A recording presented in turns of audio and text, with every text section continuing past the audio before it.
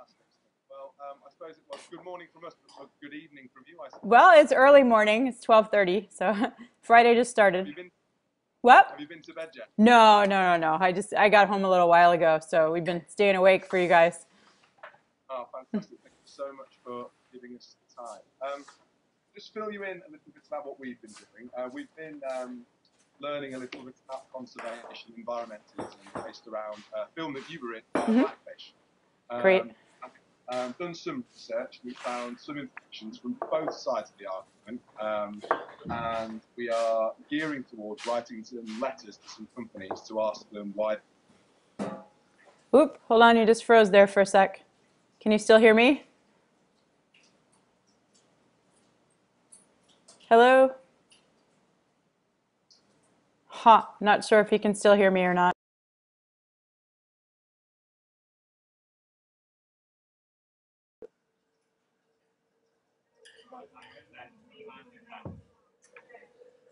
There we are. Are you back with Okay, us? yep, I'm here. Can you see Did you me? hear what I said? I heard the beginning part and then you faded out right when you were talking about contacting companies, I think. Yeah, we're going Yeah. to try and write some letters to some companies to Okay. find out, well, to ask them why they're still involved with SeaWorld. Okay, that's a good idea. I like that. And hopefully we can ask you some questions that's going to add some weight to our letter when we write them. So we've got Great. a few questions we'd like to ask you. Okay, and I can't see you guys now. Did you turn your video off? I will try and turn it back on if it's gone off. Okay. See. Is that better? Yeah, there you are. Okay. Yep. And my cat might sneak in front of the picture. She's really interested in what's going on. Before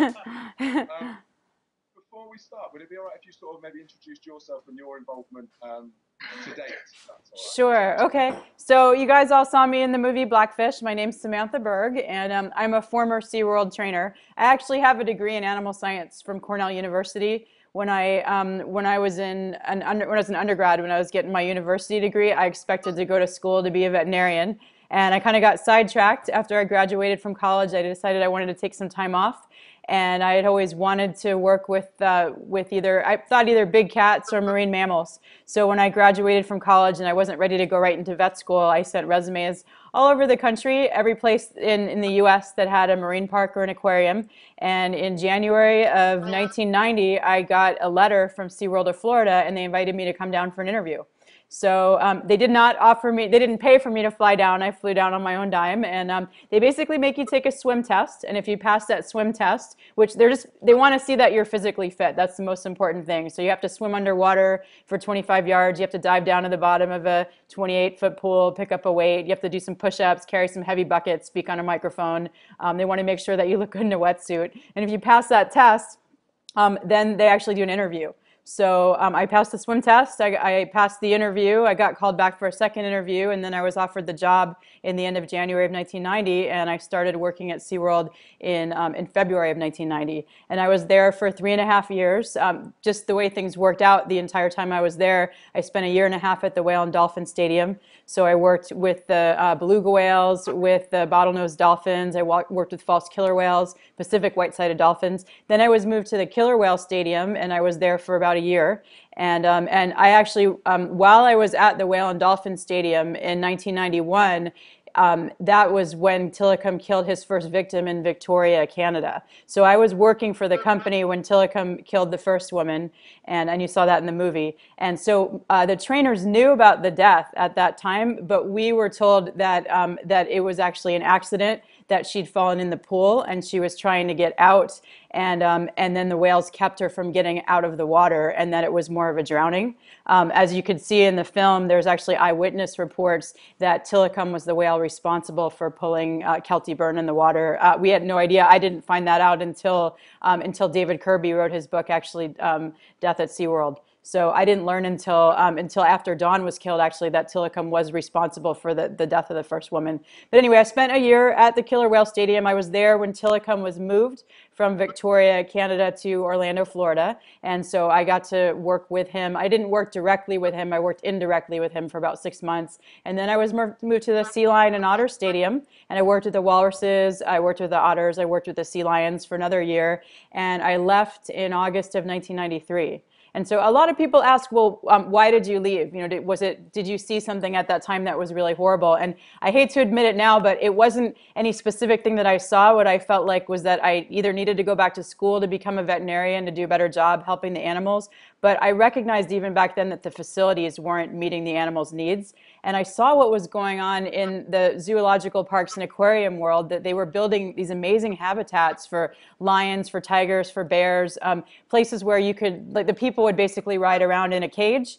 But the facility was built more, like, so there would be more space for the animals. But yeah, you know, in the marine parks, it was still these sterile blue pools, and I felt like that was wrong. So I thought, well, at least maybe I could go back and get my degree in some kind of architectural degree or facility design, and use the behavioral knowledge that I'd gained working at SeaWorld, and then maybe go back to the company. So I expected when I left that I was going back to school and that I would go back to work for SeaWorld in some capacity. I got very sidetracked and ended up becoming an acupuncturist, and now my husband and I own an acupuncture center in Palmer, Alaska. And I graduated from acupuncture school in 2003, and we've been here for about 10 years running an acupuncture center. So so it was a little bit of a sidetrack, but the reason I got involved in the whole anti-captivity issue was actually we just passed the 5-year anniversary of Don Brancho's death. That was you saw that in the end of Blackfish. That's the story where Tillicum killed a very experienced trainer, Don Brancho. I didn't know her personally, but that death really sparked me to go and reconsider my whole experience at SeaWorld. And I just started questioning everything that I'd seen and trying to figure out, you know, did I really, I basically, I learned that I didn't really understand what these animals' lives were like in captivity. And I realized the whole time I was there, I never thought about how the animals were captured. I just assumed that they were rescued. I didn't know I didn't understand the bond that the moms have with the babies, and that they were separate, you know, like what it actually does to the pod when you separate a baby from a mom. These are animals that can spend their entire lives together. Are you doing good on the audio? Is that? No, Okay, no. okay. It's about on the thing. Oh, okay. So anyway, I think that from the moment that Dawn was killed until I actually started speaking out in public about captivity, it just was a period in my life where I was questioning everything that I'd seen at SeaWorld, everything that I'd experienced. And I got in touch with some other former trainers who were also in the film, Jeff Ventry, Carol Ray, John Jett. And at that time, Dr. Jeff Ventry actually, and Dr. John Jett. John is he's a professor at Stetson University, and Jeff Ventry he's a physiatrist. So the two of them had been in an article that was written by a man named Tim Zimmerman for Outside Magazine. And they had talked about some stuff that they'd seen behind the scenes. I read that article and then was invited to participate in an online group that was comprised of former SeaWorld trainers, scientists, journalists, people who I would have considered activists back then. And I started learning from all these people, and I realized that I had known nothing about these animals, and also that I was nothing more than really a circus performer. You know, I think that the biggest thing for me, and you heard me say this in the movie, was that I was proud of being a SeaWorld trainer while I was there, and I think that pride even carried over for the 17 years after I'd been there. I never questioned my experience. I didn't realize that when I graduated from college, what I'd done was I ran off and joined the circus. I didn't see it that way. You know, I thought that I was going to a respected zoological institution that was doing genuine research. But if you look at the research that's been done over the past 50 years, I mean, maybe they've put out 50 papers, which is one a year, which is nothing compared to the research that's been done on wild animals. But if you look at most of the research that they've done, none of it benefits the wild populations. The research that's done is mostly how can we keep these animals alive longer? How can we breed them in captivity so we can make more money off of them? So, you know, I started to see that this was basically exploitation.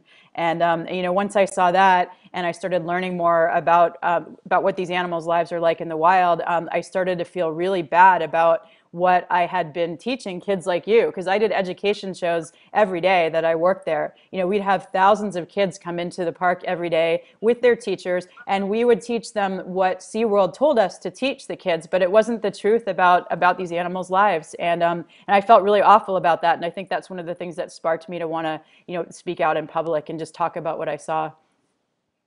Brilliant. Thank you very much. That's great. So we've got some questions that we'd like to ask you. Some of them may ask you to go back over stuff you've already said. Oh, that's fine. Yeah. So let's see. Start.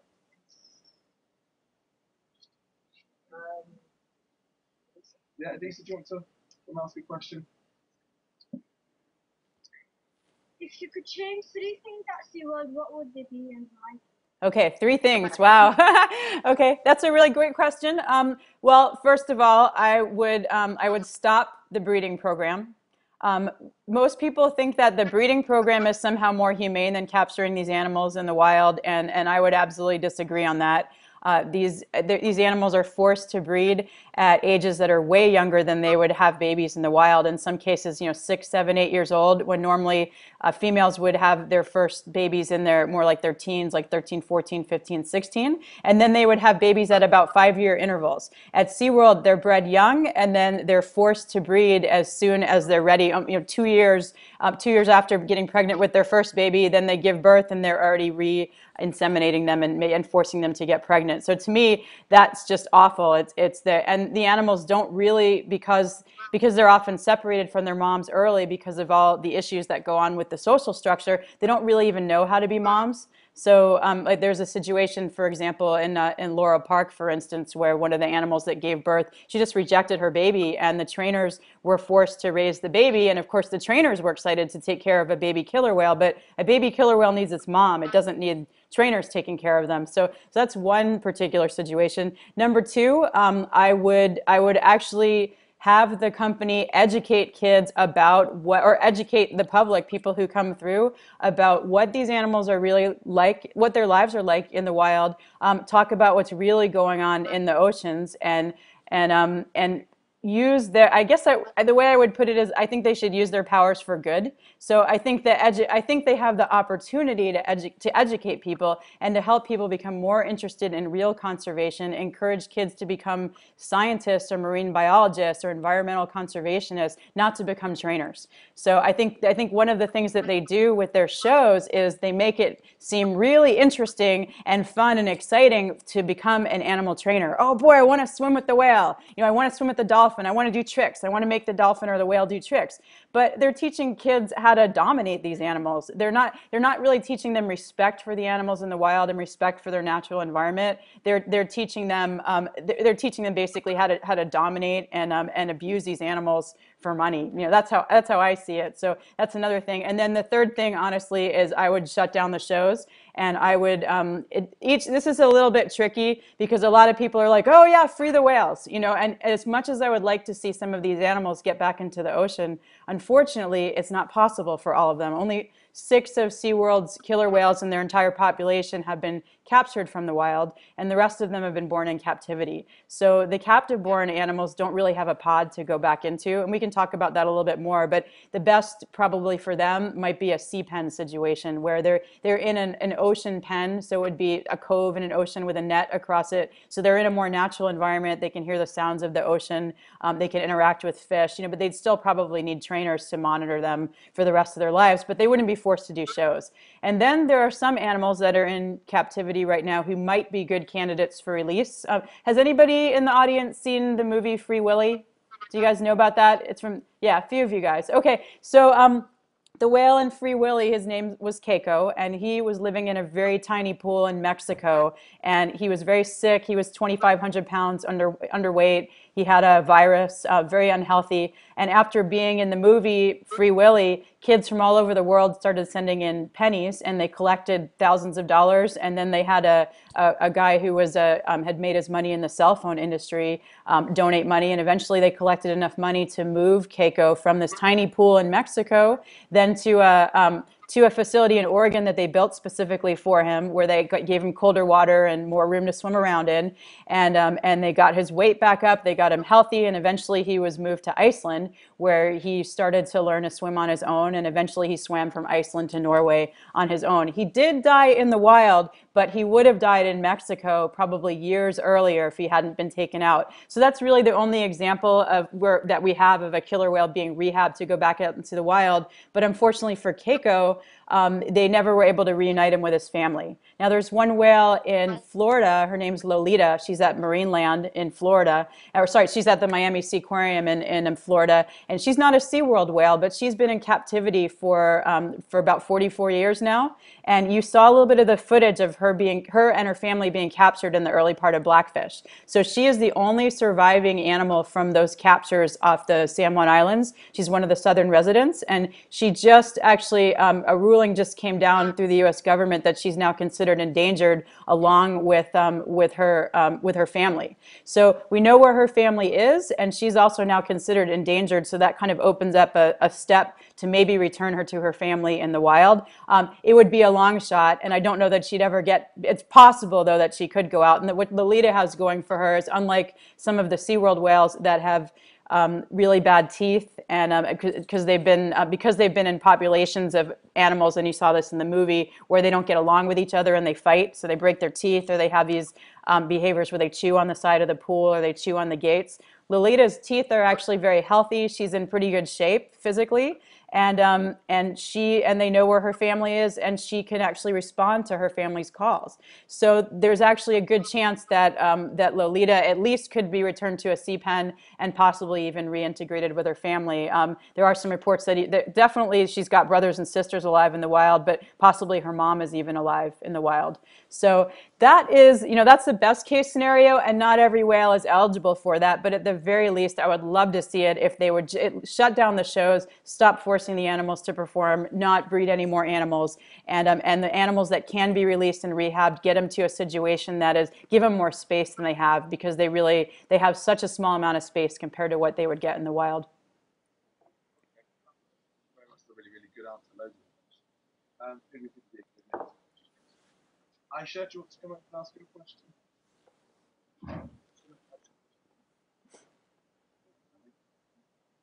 What do you think led to Tillicum killing one of his trainers? What are your thoughts about Tillicum now that he has been involved in this incident? Okay, I got what are your thoughts about Tillicum now that he's been involved? What was the first part of the question? Do you want to come back over, actually? So big loud voice, you can do it. What do you think led Tillicum to killing Oh. one of his trainers? What are your thoughts about Tillicum now that he has been involved in this incident? Okay, so is what do I think? Why do I think that he killed one of his trainers? It's one of those questions where so many people have speculated, why would this animal kill a trainer? I honestly think the first time, if you look at the situation that Tillicum was in, he was in a very tiny pool. He was with two females that he didn't know very well, and he was what they call the subdominant animal. In killer whale societies, they're matriarchal, and so the males tend to be sort of on the periphery, and meaning like he wasn't really. The two females were basically in charge, and he was the underdog. So they often beat him up. He was also forced in this facility in Victoria, Canada, to live, and you saw this in the movie, in that tiny little space called the module. And so think about his size, and think about the space that he was used to, and think about how frustrating that might have been for him, and how bored that would be to be, alone in the dark, or forced to be with these animals that were basically beating him up all the time. So I think there was an aspect of frustration and boredom that happened, and I think it was sort of opportunistic. This from what I understand now, Kelty Byrne slipped and fell in the water, and she was trying to get back out, and then Tillicum grabbed her and pulled her back in. And then I think at that point it was a very exciting or stimulating event for these animals. It didn't have a lot of stimulation. So I don't know that they knew, because they didn't do water work with their animals at Sealand of the Pacific the way they do in Florida. And all the SeaWorld parks actually train their killer whales to understand what it means to have a person in the water. And there are all these safety protocols that are utilized at Sealand of the Pacific in Victoria. They didn't have these protocols. So I don't really know that the whales were they aware that they were killing this person? I'm not sure, and again, we'll never know. But I also know that Tillicum, because he was subdominant, when he got a toy, he didn't let it go, and because the females would get it. So I think he got a hold of Kelty, and in the end, apparently he was the one that was holding Kelty, and they had to remove her body from his. She was like draped over him. So that's what I guess on the first death. Again, I wasn't there, and I don't really know, but from what I've read and what I've heard, probably started out as an accident. Then there's the second death, which is the guy who you saw in the movie, Daniel Dukes, who he stayed after hours in the park, and unfortunately, either he jumped in the water with Tillicum, or we don't know what happened, because despite the fact that there are cameras all over the park, nobody claims to have seen anything. Although I can tell you that I used to do night watch at Shamu Stadium, and one of my jobs is a night watch trainer, and they always had night watch trainers on. One of your jobs is to walk around the pool every hour and count how many times the whales breathe for 5 minutes. And so between the time that this guy got in the water at midnight and the time that they found him at 7 in the morning, that's basically saying that nobody looked at Tillicum for 7 hours. So I don't believe that. But anyway, as far as we're concerned, there's no video, so we don't know what happened. So again, if I had to guess, I would say it's very possible that he got close to the side of the pool where Tillicum was, and again, Tillicum was kind of bored, and he might have been dipping his hand in the water or his leg in the water, and Tillicum could have pulled him in, or he could have jumped in the water. It's just, we'll never know. But again, I think because of the situation that he'd had with Kelty, because it was so stimulating and interesting for him, that he probably did a similar thing. And we know that the second guy, there was definitely some physical damage to his body, and you saw that in the movie. The third trainer, Dawn Brancho, again, if you watch the video footage leading up to when she was pulled in the water, there's a likelihood that he was also highly frustrated, and and we hear, again, I don't know this for sure, but potentially there was some VIPs in the audience. She might have been trying to do a longer show. There's so many factors that can go on. There was an altercation between some other whales in the main show pool before he pulled her in, and so because those environments, these are very auditory animals, so they know exactly what's going on in the pool, even if they can't see. So if a couple of other animals were stressed and frustrated, he could have easily been stressed and frustrated. He can see what's going on through the gate, or he can hear sounds. So there's so many factors that could have contributed to it. But the thing is, the fact that he was allowed to have that proximity to a trainer after having been involved in the deaths of 2 other people before, to me, that's where you have the mistake. That's why I don't see it as an accident. On the part of SeaWorld management, I don't see it as an accident. To me, that's a train wreck that was happening for 20 years. I think after the second person was killed, he never should have been allowed to be in that proximity to anybody, because and if you think about if he'd been a polar bear at a zoo, and if he'd killed somebody, or a lion at a zoo who'd killed somebody, he never would have had access to another person. So in the end, the question was, what do I think of Tillicum now? I feel sorry for him. I don't hold him responsible. I hold the company responsible for him, and the decision to continue allowing him to have access to people for all those years after killing even one person tells me that their focus was not about his health and safety or the health and safety of the trainers. It was really about making money. Again, as you saw in the movie, this animal he's I don't know how many now, but at the time the movie was made, over 50% of the animals in SeaWorld's collection were related to Tillicum. So he's their father. So they're not only using him as a show animal, but they're using him as their main breeder. So I think that's highly irresponsible too. But I honestly feel bad for him, and I wish there was something that we could do to make his life better. If there's any way we could at least give him a larger enclosure and get him to some semblance of a normal environment, that would be wonderful. But I don't hold him responsible, and I don't wish any ill towards Tillicum. Brilliant. I think that was a good question. That was something we'd all wondered about, how the trainers felt about it. Yeah, I think most people, when I saw him, again, I didn't work directly with him, but I observed a lot of sessions with him. And it's ironic because people think, well, he must have been really frightening or scary to work with. And actually, because I think he was so starved for attention at his first facility that he was at, and I found out since the movie was made, for a couple of years even, he was held in isolation before he even got to the Victoria facility. So I think he was starved for attention, and I think he really seemed to want to interact with the trainers. And most people who interacted with him, I think you hear John Jett say it in the movie too. I mean, we thought he was a rather friendly and interactive animal. Like he didn't come off as an aggressive animal. So it's not like they were necessarily signals given. When you're around an aggressive dog or even a cat that's aggressive, like they give you signals. Their ears are back. They're growling at you. That's not, Tillicum did not. I mean, he did lunge at trainers for sure, and he has a history of aggression in his animal profile at SeaWorld. But yet, overall, in terms of his personality, I would say that he was one of the kind of sweeter-natured animals to work with. It's just that because of what had happened in his history, I think it just sort of set him up to be an animal that should never have had the opportunity to get close to a trainer like he did.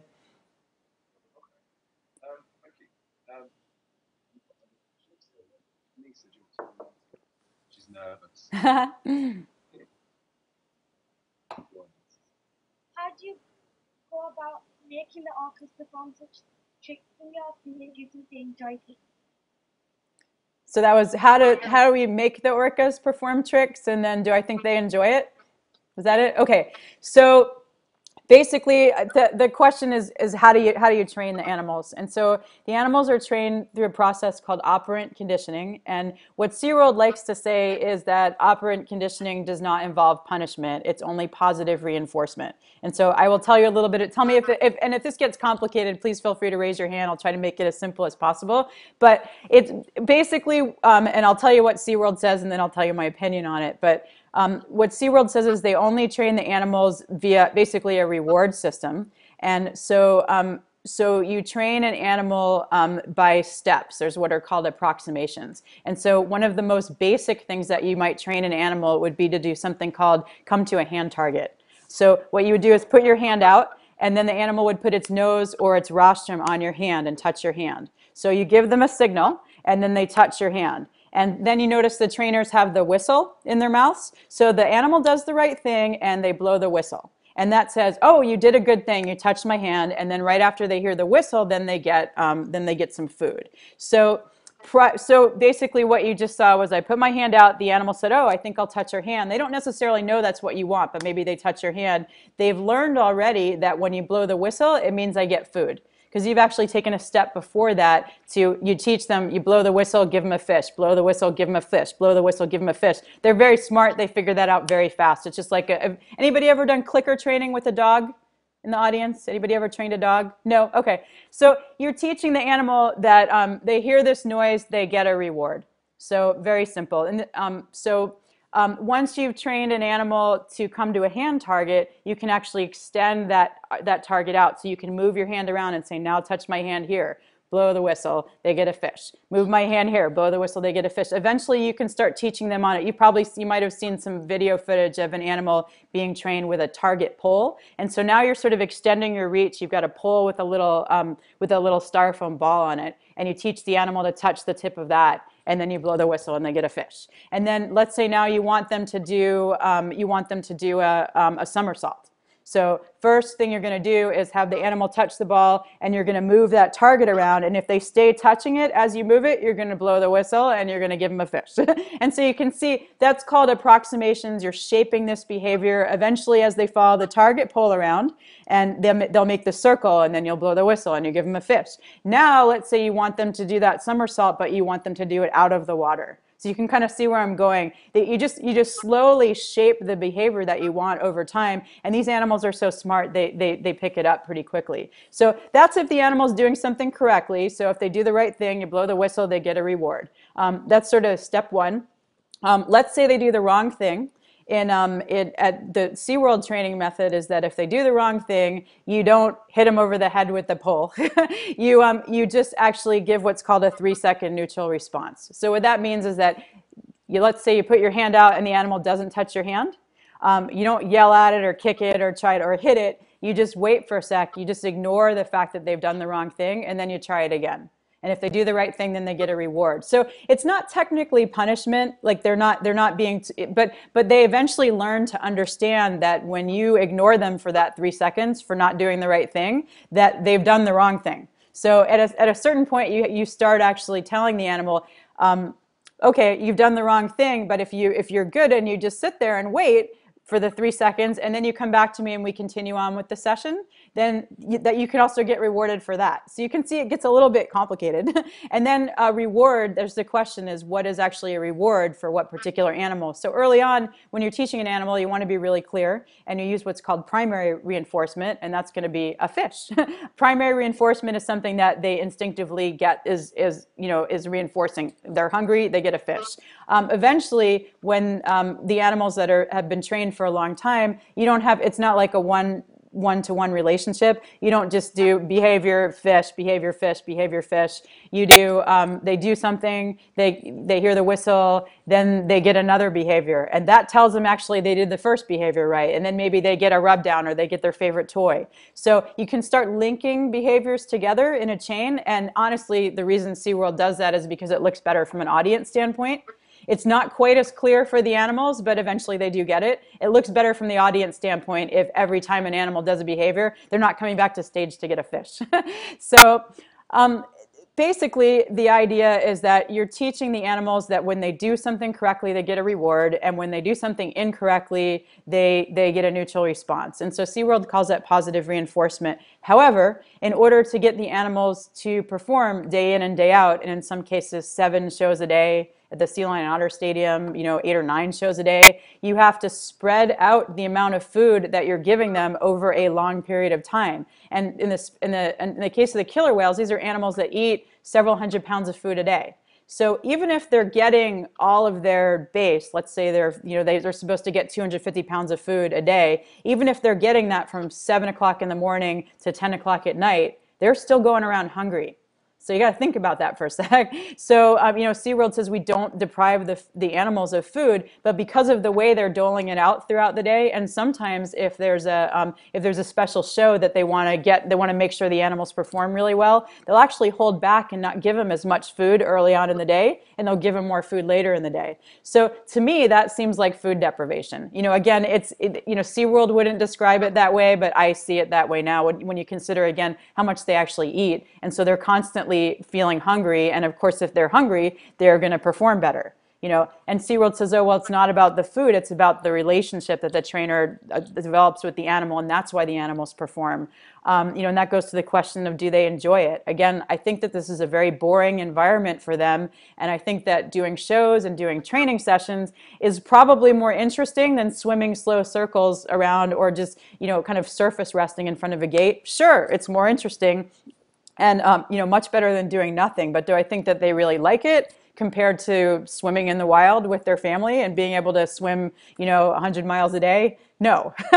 So I think that's really, again, it's like the question for them is like, yes, it's probably better than doing nothing, but I don't think that I don't think that doing shows and performing for people and getting to interact with the trainer is anything compared to what their needs are in the wild. And what I would compare it to is, you guys probably haven't heard this term, but Stockholm syndrome, which is a syndrome, which is basically a reference to, there's like a prisoner and a prison guard, and the prison guard is the person who's responsible for giving everything to the prisoner that they need. So of course the prisoner wants to please the prison guard. And of course, the prisoner seems to be happier when the prison guard comes around because they're the one that gives them everything that they need. So the appearance is of a relationship. But what it actually is that the prisoner is so dependent on the prison guard for everything that, that of course they want to perform, they want to please, they want their food, they want their toys, they want to not be bored. But is that healthy? I would say no. That was a great question, by the way.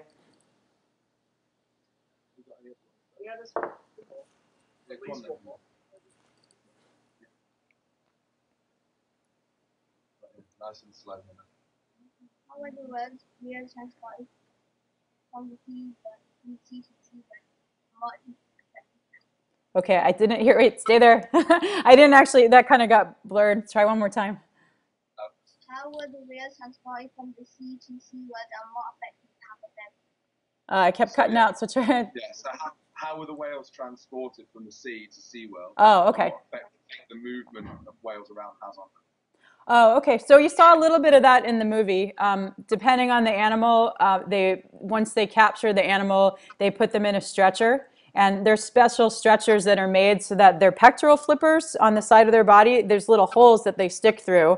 And so once they've got them in an environment where and it takes a lot of people with a killer whale, even for a baby killer whale, but the trainers would get in the water and they would move the animal onto the stretcher that is hung off a crane. And so once they've positioned the animal in the stretcher, then they would lift the animal out of the water by crane. And then they would be moved from the ocean to, it's basically a transport box. So it's a big box that has water in it. And so they lower the animal in the stretcher into the box that has water in it. Now, that's if they're lucky. I know that there's some transports that are not done exactly like that. Sometimes, I know in Taiji in the Cove, sometimes these animals are lowered on the stretcher onto like a mat or padding, and taken away in the back of a truck. So, but let's say they're doing it right. They're putting them, at least because these animals are so heavy, their bodies can't really support their weight in air. They actually need to be in water, or they're it can be really unhealthy for them to, like, that's why one of the reasons animals die when they're beached is because that pressure of their body starts to pool blood underneath them and their circulation doesn't work right and they get overheated. But let's just say they're doing it right. The animal's lifted up in the stretcher. They're then taken in the stretcher and they're dropped into this box that has water in it. And then depending on how far they go, that box then can go on the back of a truck, and then that box can be taken to an airplane. And they have special airplanes that are basically these large transport planes where the box is then taken off of the truck. It's slid onto the airplane, and then the airplane flies to wherever it's going. And generally there will be trainers with the animal the whole time, and veterinarians monitoring the health of the animal. And then they get to, they get to their destination, and the whole thing repeats in the other direction. They slide the box out, the box goes onto a truck, they get to their destination, they lift them out in the crane, and they put them in the water. So highly stressful. Really, this is, and they've measured this. There's been studies looking at stress hormones in these animals, and it's sometimes they don't necessarily die right away from the transport, but it's so stressful for them that even months later they can be dealing with the effects of stress. In fact, that was one of the arguments. I don't know if you guys were paying attention to it at all, but a few years ago, SeaWorld and the Georgia Aquarium, and I think it's the Mystic Aquarium, had a request to import 18 wild-caught beluga whales from Russia.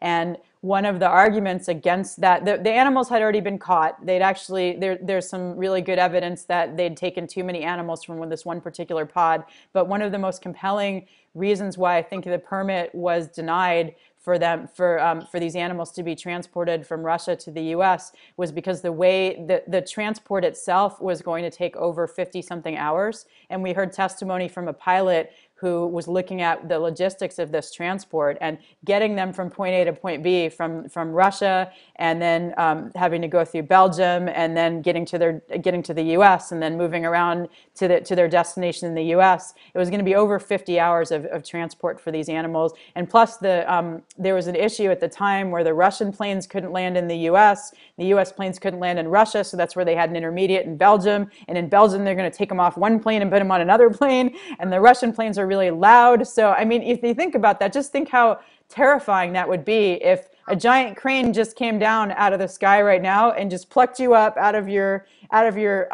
environment and set you down on Mars.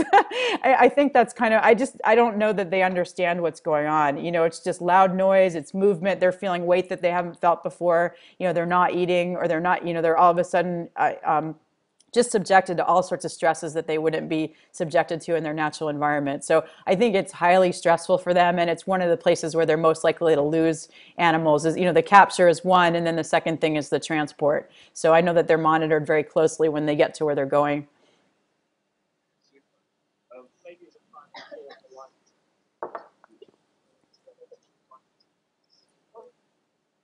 Yeah, perfect question. Yeah, we've got maybe one more question. Okay. Is that okay? Yeah, sure. Yeah. Come on then, my lad. Huge voice. Do you think SeaWorld should be closed down? And if so, do you have any thoughts about how to make this happen? What, the last part, do I have any thoughts about? How we could make this happen. Okay, so the short answer is, if SeaWorld closes down, what's gonna happen with the whales? I honestly don't think that, I think the way they're going right now, unfortunately, it could end up that way. So I personally just want to see them change their business model. I really don't, I'm actually not anti-SeaWorld. I didn't start out in this to go, I'm not out to get SeaWorld. I just think after 50 years of keeping these animals in captivity, we know so many animals have died. They live such, shortened, impoverished lives. We know better. We know that they don't thrive in captivity. There are certain animals that just don't do well, and killer whales especially, but, dolphins, sea lions, otters, walruses. I mean, these animals just don't belong in captivity anymore. But to say, oh yeah, SeaWorld should shut down, well, they're the ones that have the veterinary expertise. They actually have the money. They have the facilities for rehab. So what I think should happen is that SeaWorld should transition to, like I said, an educational facility. One of the things I didn't send you guys is there's a great video of virtual underwater whale watching.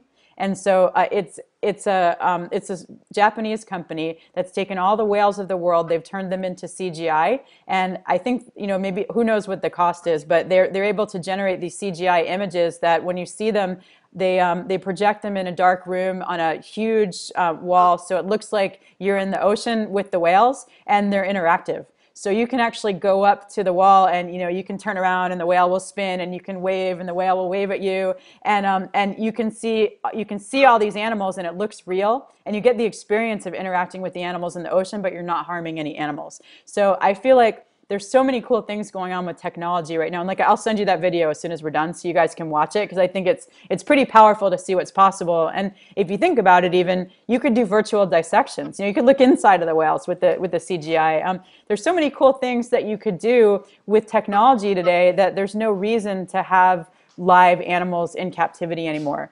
There's video, there's audio. You could have hydrophones all over the world, and a place like SeaWorld could have an announcement over their park loudspeakers, like, now we're hearing whales from Australia, and they can just pipe that sound through the whole park. Or they could have visiting researchers who are coming in to actually talk about the research that they're doing and present their papers. But here's the thing: is that SeaWorld was, and one of the previous CEO from 1988. There's a quote from him saying that SeaWorld was never meant to be an educational institution. It was always about entertainment. It was always about a circus. And so you have a company that's been based on exploiting animals for entertainment, and that's their business model. And then in 1988, they were basically forced to change that business model. In order to keep going, they were told, well, you have to offer education to the public. So they said, okay, now we're offering education. And they basically retooled their entertainment shows, and they have little bits of education in it, but really it's not really education that I would say is worthwhile. You can get more education about whales in 5 minutes on the internet than you can get spending a day at SeaWorld. So ultimately, what I think they need to do is change their business model and respond to the public pressure that they're getting. I think people are speaking with their dollars now. They just had their fourth quarter earnings come out, and I think they lost like another $24.5 million US.